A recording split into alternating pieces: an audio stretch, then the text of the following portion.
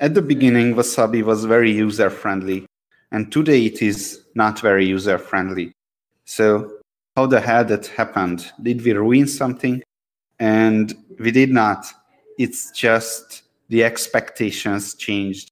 The people who we were targeting, the small technical minority, now it's like there must be a way to use Bitcoin privately. I mean, what kind of payment system would it be if there isn't any? It would be a shitty, a bad, very bad payment system. So we must make it appealing for new users, because otherwise, I mean, I'm not sure what kind of future we will have to look ahead.